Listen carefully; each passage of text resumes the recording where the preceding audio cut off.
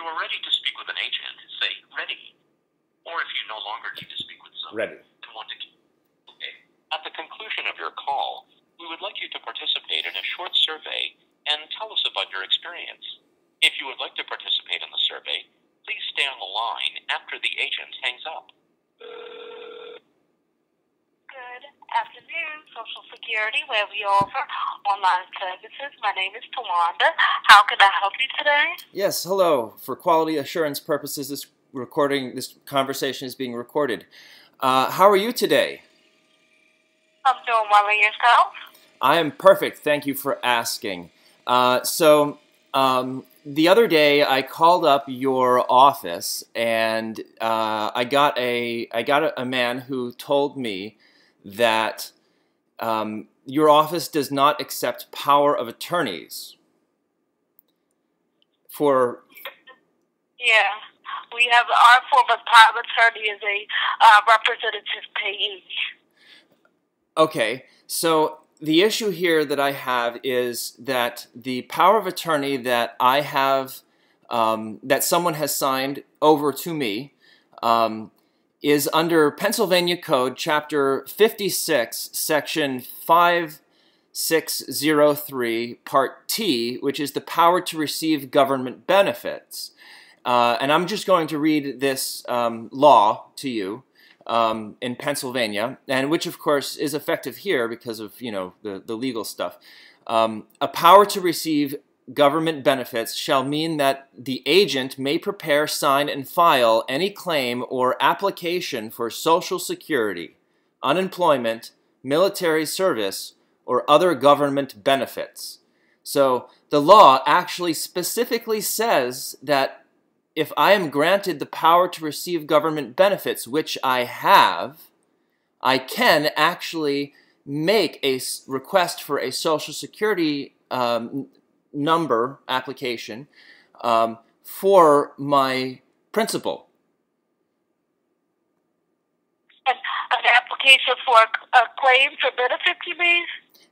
Not a claim for benefits, just an SS5. Oh, yes, anyone can request that. Yes, sir.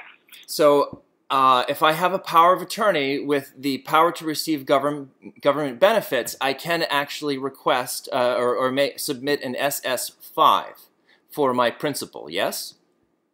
Let me check and see if you can submit that. Give me one moment. I'll be right with you. Thank you for your patience. Of course.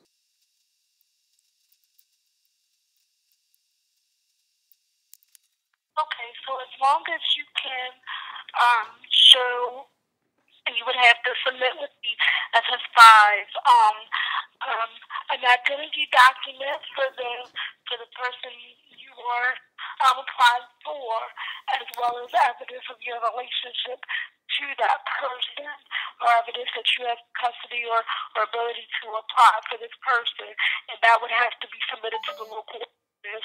The local office will decide based on the documents that you have submitted if they can honor that request. Okay.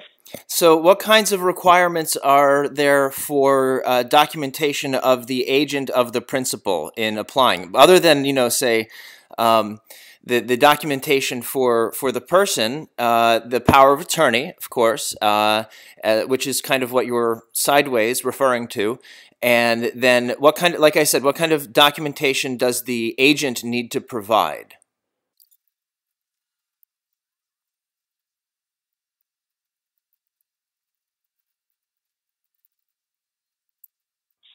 And is the person that you're the power of attorney for, are they physically or mentally unable to request it on their own behalf? Yes. Okay.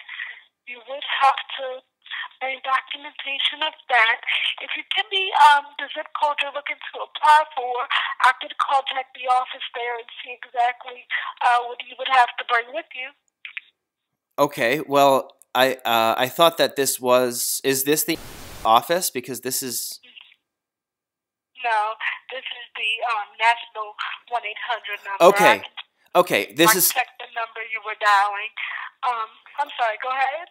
Fantastic. Thank you. I will call up the local office and find out any of the more specific requirements that they have for documentation behind or to support the agent and their identity regarding the power of attorney and their relationship to the power of attorney and the person applying. One last question for you before I let you go. Yesterday, I called up, was it yet? Well, maybe it wasn't yesterday, but the last business day, or one of the last business days, I called up your office, and I have a recording of one of your colleagues trying to convince me that the Social Security Administration does not accept power of attorneys. In fact, and in law, he was literally he was illicitly practicing law by telling me that this power of attorney was ineffective or doesn't work, and then he hung up on me because he was so flustered by the fact that he had to accept it, and he couldn't tell me how he couldn't. And one of the things I want to point out here is that earlier in the conversation, you specifically said that the Social Security Administration office does not accept power of attorneys, which again, you and the Social Security Administration office is in this recording practicing law when you do not have a license. Now, I have to ask you this.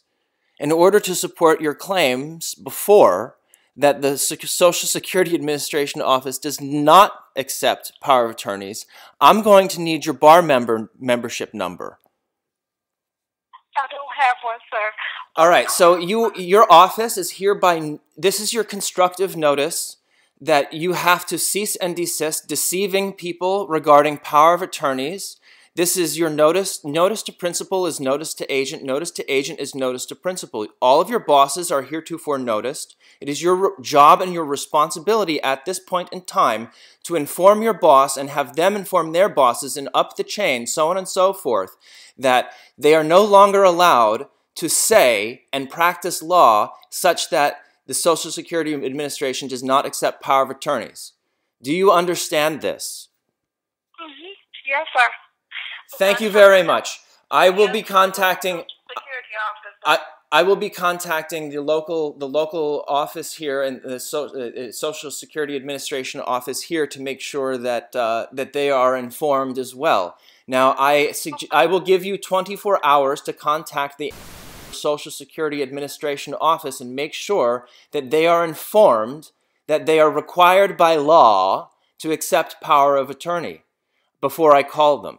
Tomorrow, around this time, I will call them, and if they tell me that they do not accept power of attorney, then I will know that you are not doing your job and is actually acting as criminals.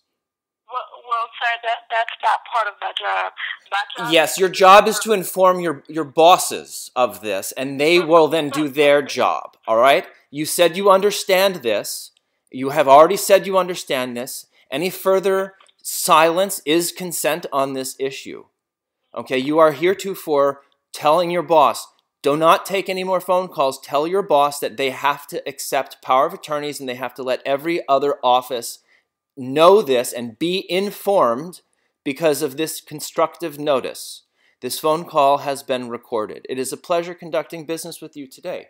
Thank you so much. Have a nice rest of the week. Bye. Bye.